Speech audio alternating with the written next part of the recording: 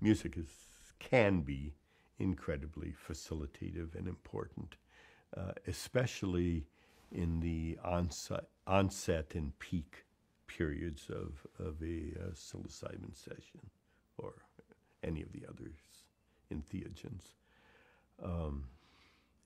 It doesn't cause the content, but it provides a nonverbal support, a facilitative energy that can keep people from getting stuck in their anxieties or thoughts.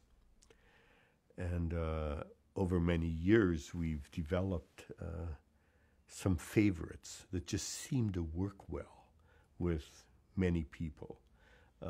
For example, the first two movements of the Brahms Requiem, the Kyrie of the Bach B minor Mass, Samuel Barber's Adagio for strings, the second movement of the Brahms Violin Concerto with these very high, pure violin notes.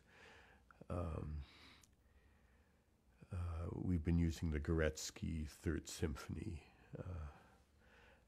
And there's so much wonderful music there, but some is especially facilitative of accessing transcendence within the mind.